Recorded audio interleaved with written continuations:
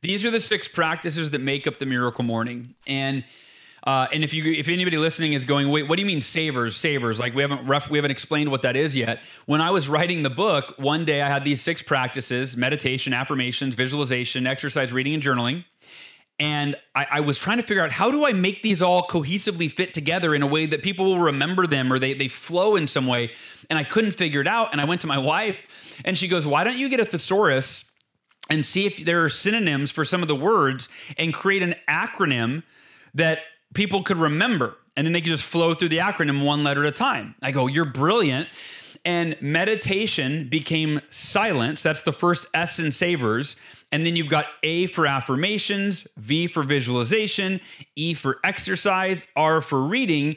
And then journaling became scribing, which is the final S in savers.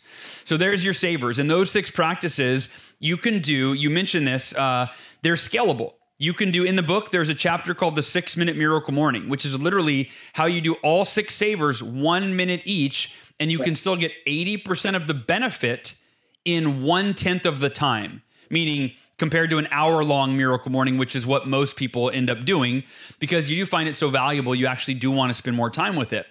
But the first S in terms of silence, that's your meditation and or your prayer time. I want to give you guys a strategy on meditation that for me is really effective, because I want to say this. One of the things you'll find if you read the Miracle Morning, or if you come to Door to Door Con, you'll find that the way I teach all of these practices, they're very practical and results oriented. I don't just want to feel good while I do these things in the morning. I want to actually see the things in my life that I'm applying my miracle morning to, such as an improved relationship or increasing my income. I want to see tangible, measurable outcomes. So in terms of meditation, normally we're taught to just quiet our mind and just follow our breath. That's great. And some days I do that. But my favorite form of meditation is what I would call state optimization meditation, meaning you're optimizing your mental or emotional state. So the way that works, very simply, you can do this, you could try it right now or right when we're done. Ask yourself, what emotion would best serve me today or in this moment or at this time in my life? You know, I need to be more at peace. I need to lower my stress. I need to be happier. I need to be more grateful. I need to be more confident, right? You choose what mental or emotional state would best serve you, and then you think of something that puts you in that state. For me, if I want to feel gratitude, I'll think of my kids, right? And it's easy. I smile and I picture them smiling and laughing. I feel grateful. I can get in that state very quickly. And then I set the timer on my phone for 5 minutes or 10 minutes, however long the meditation is. And I just marinate in that state.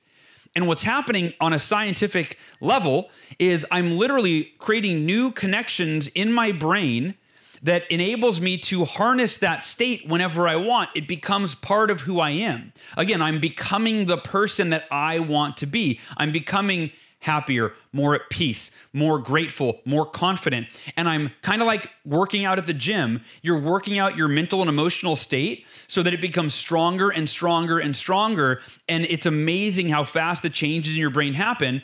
But within a week of doing that, you will see that you will become and embody the emotional or mental state that you've practiced every day during the meditation. That is so good. I never look at it like silence or meditation as a practice of like working out. You know what I mean? Like it's not like it's the same effect. It's just working on our mind and slowing it down and getting it more dialed, I guess you could say, and sharper. And, you know, sometimes you're just like, okay, I'm going to do the headspace for 10 minutes and like check it off the list, but we're not intentional about the outcomes of it. So that's good. I like that. So what are the other ones? Yeah, let's dive into affirmations. I know we have a limited time, so I'm not going to get through all of them, but this is my favorite one. If you walk away with nothing today other than this, I think you'll get your money's worth. The affirmations, I believe it's the most misunderstood form of personal development. We're taught to either lie to ourselves by saying, I am blank, whatever you want to be that you are not yet. So if you're overweight and you want to be thin, you say, I am thin, I am fit. But if you're not, then you're lying to yourself, right? You're speaking something that is not yet true, and the truth will always prevail. And so essentially, you're going to have that internal conflict. If you go, I am wealthy, but you're struggling financially, your brain's going to go, dude, no, you're not. You're like, shut up. I'm a millionaire. I'm a millionaire. And it's like, you're not even a thousandaire. And you're like, shut up. I'm doing my affirmations, right? So you've got to affirm something that is true. And I'll get to how to do that in a second.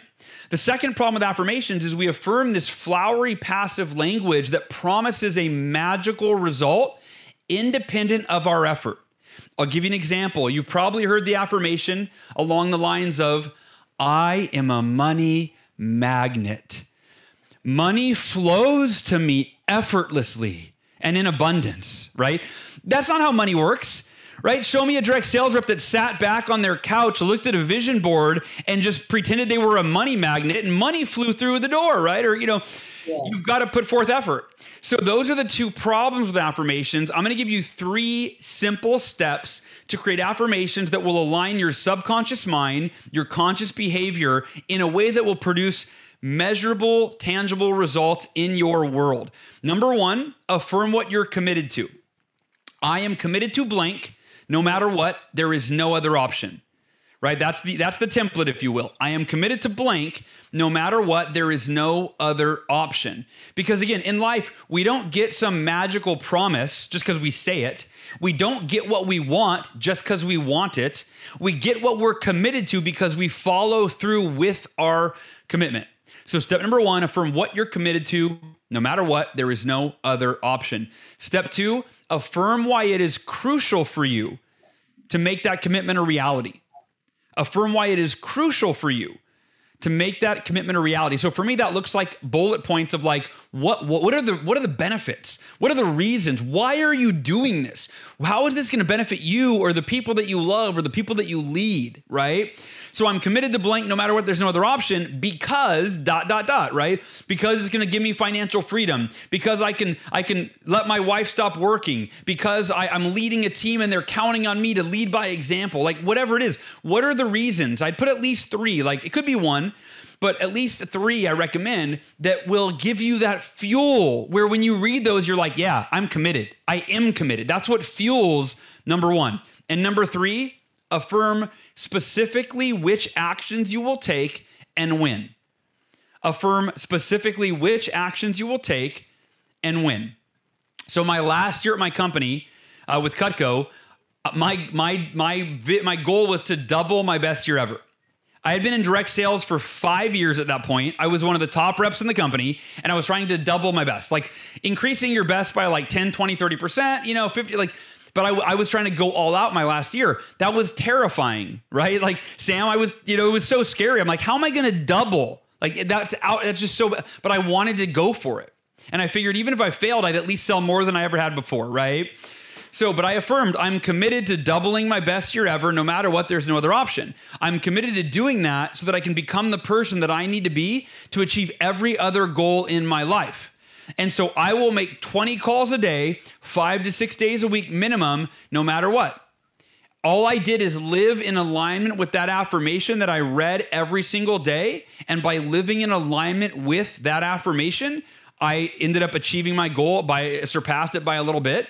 And so you can apply that to every area of your life, right? Whatever your ideal outcome is, how committed you are to it, why it's crucial for you, and the specific actions that you're going to take and when you're going to take them. And there are 4 more of the savers, and you'll have to come to Door to Door Con to get the other 4 because I know we're out of time.